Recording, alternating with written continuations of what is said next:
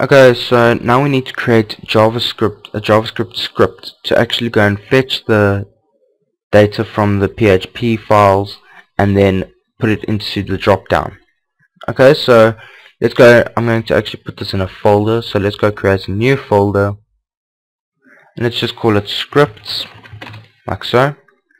Now we're going to be using a JavaScript library called jQuery. It's free and it's brilliant. So you can download it at jQuery.com.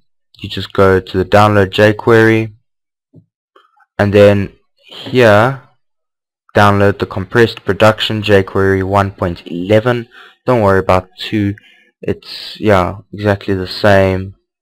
So let's go right click on 1.11 and then you go save link as, okay, and then just download it. But I've already downloaded it, so I usually keep a library of all my scripts that I download. So I will just, so then when you've downloaded it, go and add in the script to your scripts folder. Okay, so just copy it in there. So I'm going to quickly do that. Okay, so I've copied the script in. You may notice it's jQuery 1.10.2. Don't worry about it. It's really, the commands work in both versions. Okay, and now we need a JavaScript object for ourselves. Okay, a script file for ourselves that we can do our own scripting in. So let's just go create a new JavaScript file. Let's just call it script.js, like so. Okay, and I'm going to clear everything. Okay, so now that we have our 2 script files, we need to go and reference them in our index.html. So let's go to index.html, and it's usually good practice to reference your scripts at the end of the file. So go to the end of at the end of your body. So go after your last select. Let's go add in a script tag, source equals scripts / and we're going to reference jQuery first. And let's just go and close that. Well, what's happening? Let's just go and close that script tag, like so. Okay, and now let's go reference our own scripting file. So script.js. Let's go and close it like that. Okay, cool. So let's go and add in our own script. So let's do our jQuery document.ready. You should have a basic understanding of jQuery. So you always start your files with a document.ready like that. So all our code will be executed once the document has fully loaded, which is what we want. Okay. So when the document loads, we want to fetch the makes, because if you look here, when we load the document, it fetches the makes of the phones. Okay, so the moment we load it, we want to fetch the makes. Okay, so let's start with the makes. Let's go use the jQuery.get JSON command. Okay, so URL. So we start with a URL. So we're going to get our makes from the getMakes.php. Okay, so you simply say the URL is getMakes.php, like so. And then after that, comma, success equals function, and then it's returning data, so we add in a data parameter like that, enter, and curly braces, and yeah, like so. Cool. Now we have that data, which is a JavaScript array. So now we just need to add it into the options. Okay, so we need to create option elements. So to do this, we need a string which will contain all the HTML, and then we just need to append it to the select item.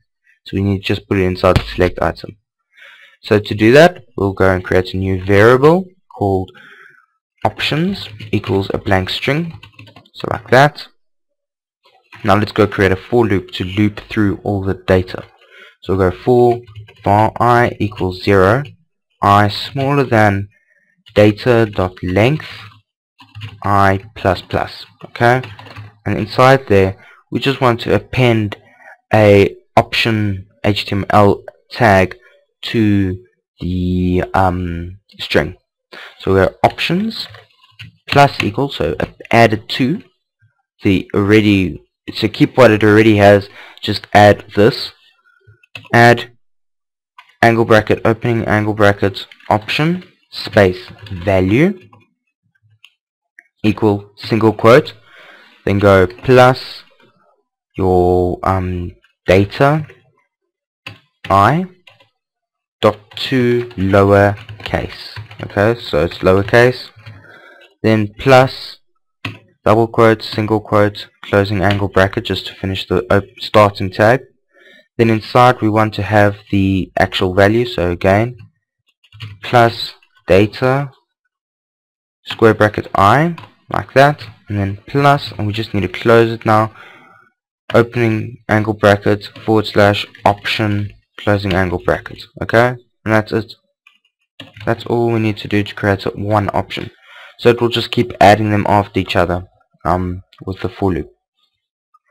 Now let's go append it. So we just go reference the object we want to append it to, so the hash slct makes, or make, what was it called, what's the ID, slct make, so hash stands for the ID, and then let's just go dot append, and we want to append options. So now it will append that options to it. Okay, so let's check if it works. So let's go here, let's go to our file index.html, and you can see it's fetched all the variables from the database. So that's cool. Now we need to select get the phone models when the user clicks on here. So when I'm clicking on here, these are values. Okay, the value's changing. So on change, so when the text box changes, we want to go and fetch new phone models. Okay, so let's do that. So let's go back to our code. So let's create a new function. Let's go after this whole get JSON thing. Let's go and say reference the hash slct make. So when it changes, so dot change, go function, we want to perform the following function, like so. So when it changes, we want to perform another get JSON. Okay, and it's basically exactly the same. So we can go and copy this dot get JSON, paste it here. Just going to indent that. Okay, so instead of getting makes, we want to get models dot php, and then question mark make equals, and then we just want to go plus, and now because we've already selected the slct make, we can just go bracket this in jQuery dot val brackets. Okay, and that just fetches the value of the drop down make. Okay, so when it's success, it must run this function. It's exactly the same. The only thing we need to change is this slct model, and that should, yeah, it's called slct model. What's it complaining about now?